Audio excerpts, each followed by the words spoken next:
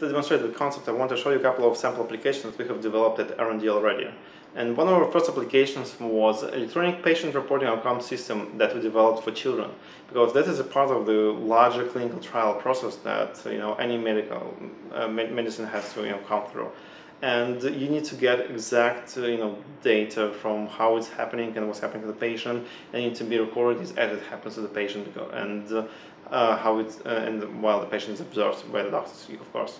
And when we started thinking about how do we target that for kids, how do we make it that engaging for kids. So we decided that we use a simple application that interacts with the child, that lives together with the child, and who reminds this child about medication tracking, about their daily schedule, about necessity to take some pills or just a report condition.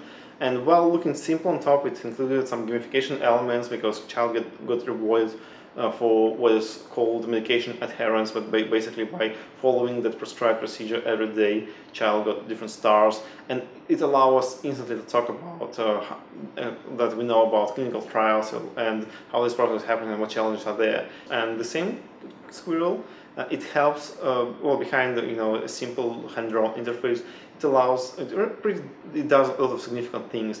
It helps to, it takes the glucose recordings. We're using that computer vision technology there, and it uses the scheduling system, and moreover, on top of that, it uses an education model where you can watch different educational movies in different languages. Of course, that's all stops. Frankly, it's it doesn't work properly. But the whole idea is not to work. The whole idea is to demonstrate the concept. And on top of that, we built the version for adults. Basically, and the value there is that adult who is in charge of that child gets all information about how that daily schedule is progressing, whether the child is doing anything, everything necessary, and at the same time, adult gets his own or her own educational piece, because it's also very important to educate adults in addition to children.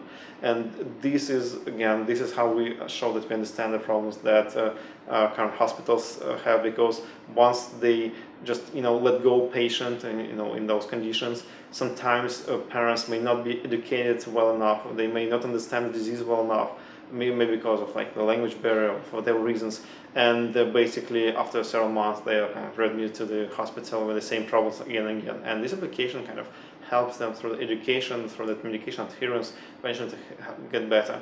And this is just only one of the applications that we did, and we do many more. So, for example, we have technical demos, for example, with this research kit that Apple developed. We brought together a simple prototype for that clinical research application that also shows how quickly and those applications can be built, and it has some pretty decent visualizations that just they just work out of the box because of that framework that allows it. And we can talk about our experience in that area simply because we tried it already and we know how it works. And those are just only a couple of applications. We have many more. You can find that on the wiki page.